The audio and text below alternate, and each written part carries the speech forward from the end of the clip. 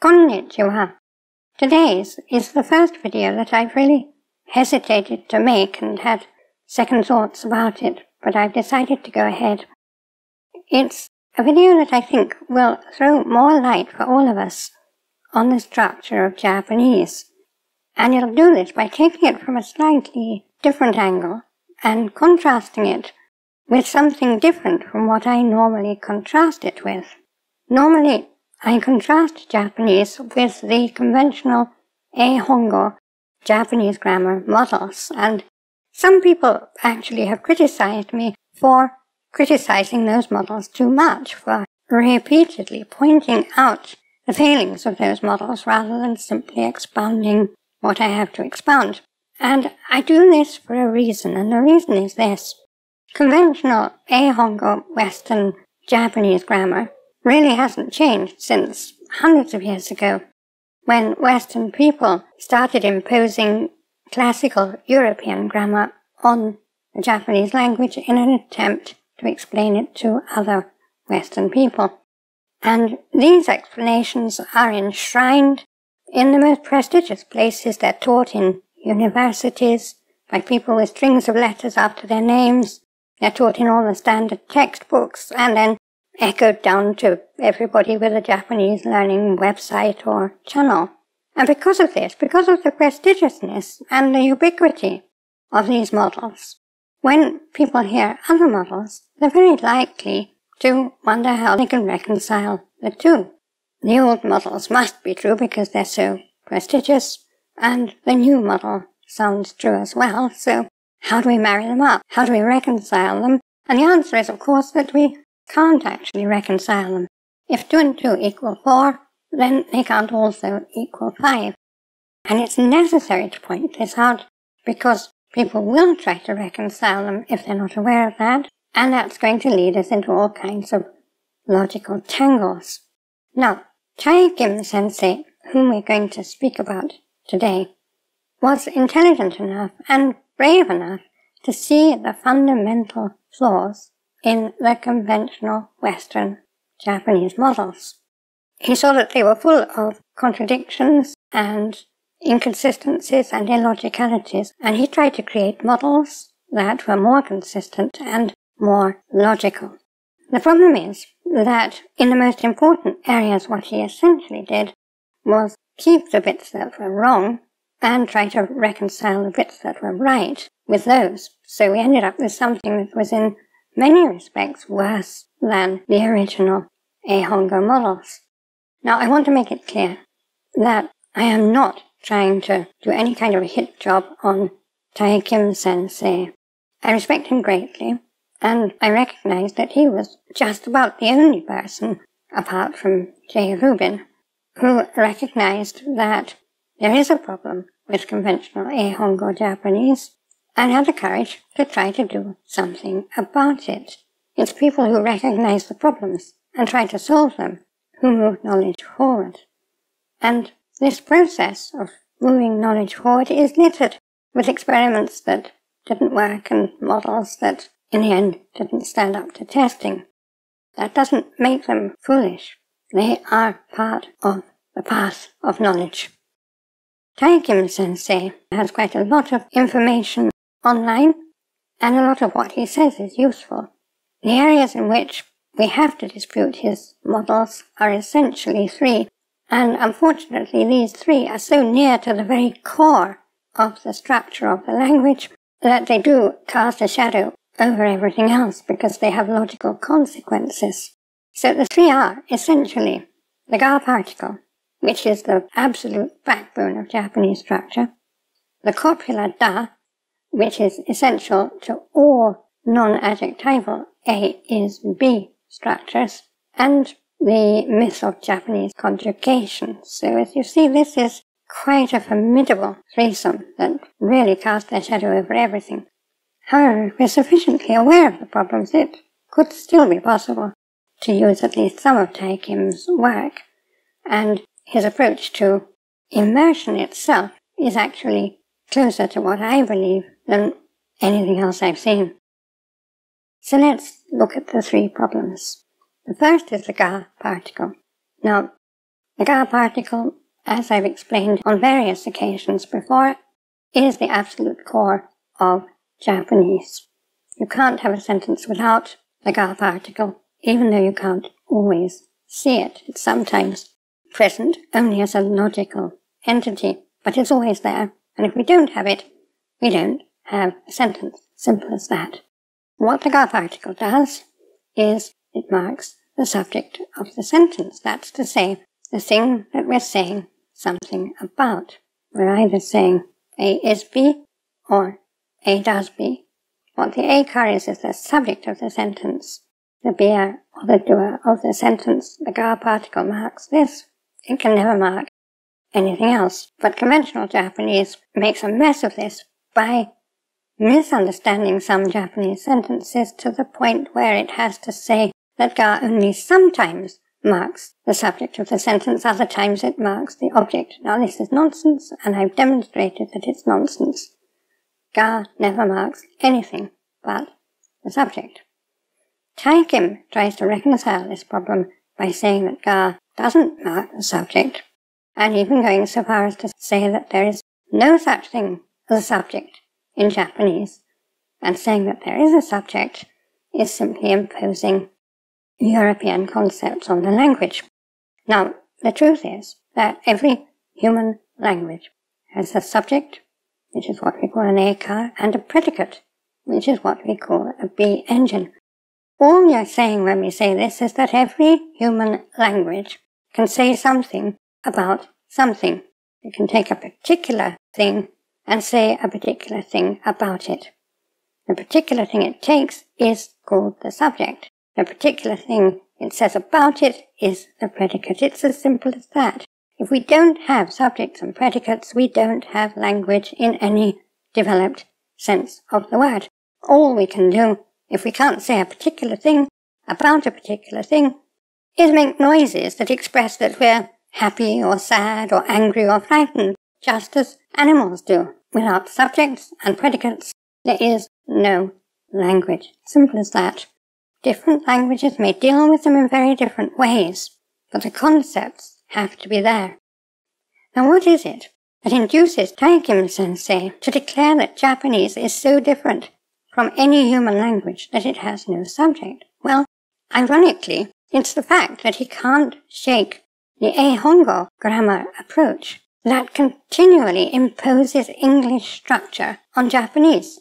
It's because they can't conceive, and apparently Tae Kim sensei can't conceive either, that the Japanese could ever take the ego out of the heart of a subjective sentence. So, the example he uses to prove that Japanese has no subject is the phrase "Krepu ga tabetai," which of course in all the textbooks gets translated as "I want to eat crepes."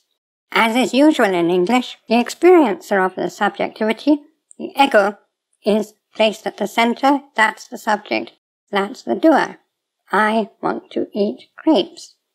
And of course the crepes are marked by ga, and they're not the subject, are they? So, ga isn't marking the subject.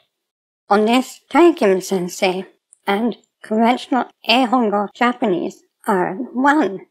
Ehongo Japanese explains it by saying that ga only sometimes marks the subject. Tae Kim sensei explains it by saying that there is no subject in the entire language. But the simple reason for both these statements is a complete inability to even consider the fact that Japanese might use different expressions from English, and that it could be possible to take the ego out of the center of a statement about subjectivity. Now the odd thing about this is we don't even have to go as far as Japanese to know that this happens all the time. It happens in Spanish.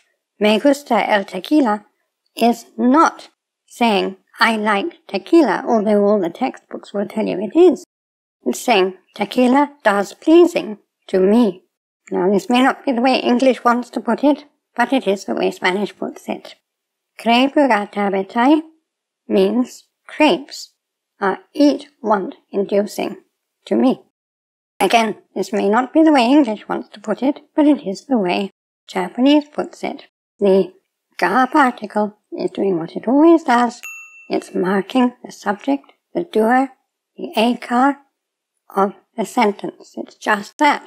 The subject, the doer, the eikar of the sentence in Japanese is not the same as it would be if an English person tried to express the same sentiment. The subject of the sentence is the crepes. They are the one that's doing the eat-want inducing to the experiencer. And if we understand this, we don't have to say that ga marks the subject some of the time. We can see that ga marks the subject all the time. And we don't have to start saying that there's no such thing as a subject in Japanese, because the only language in which there's no such thing as a subject is wan-wan and nyan-nyan language. Human language has to have subjects and predicates, or it ceases to be language.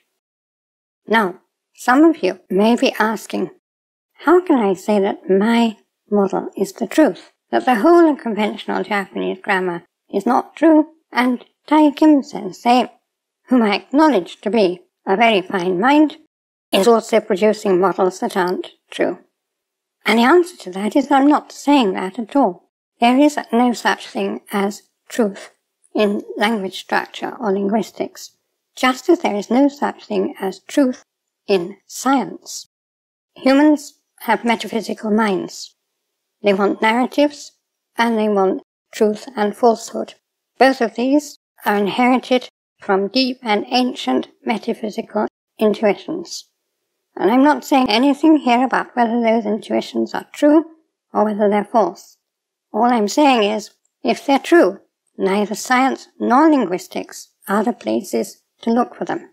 If we have a model that is inconsistent and has to be continually shoehorned with rules and exceptions to make it work, or we have a model that is too vague to be very useful, and then we have a model that is precise and consistent and works all the time, we're likely to say that that third model is the true one.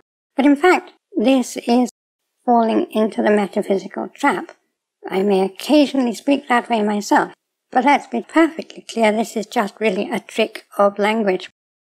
When compared to the inconsistent model or the vague model, the consistent and accurately predictive model is not truer, but it is more useful. Science doesn't tell us truths, it predicts things.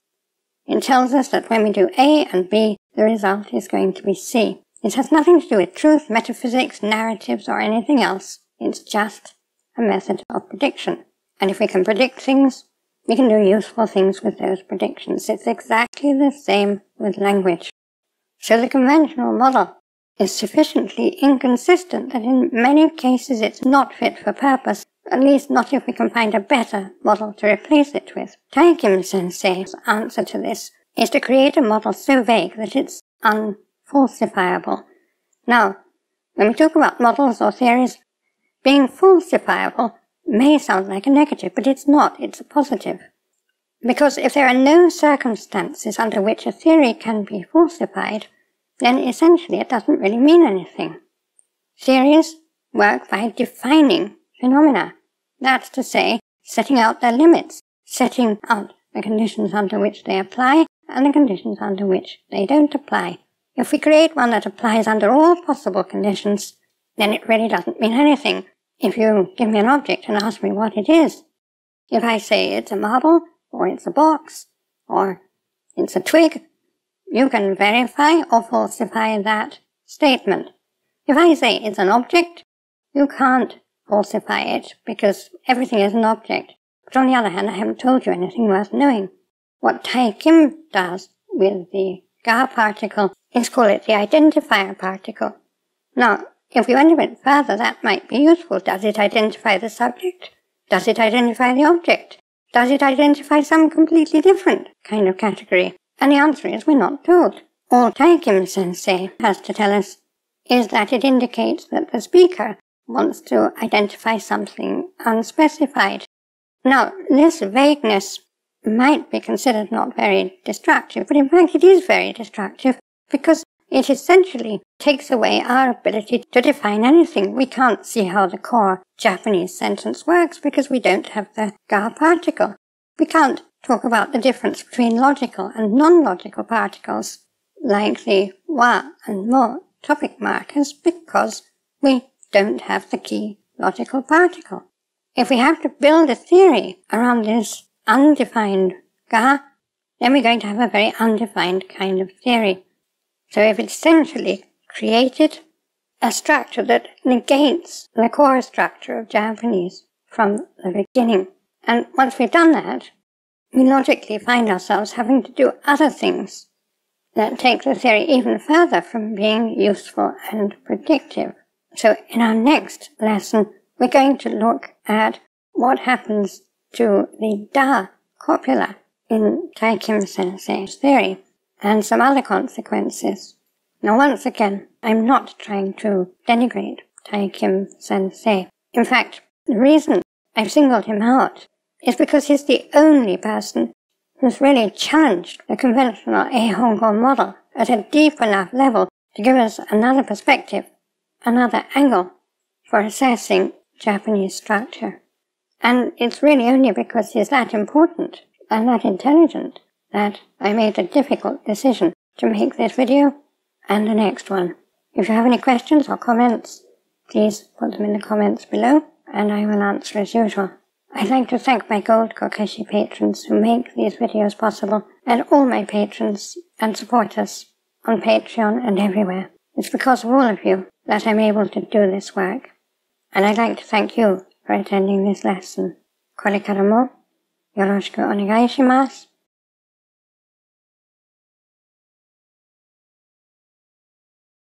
Class dismissed.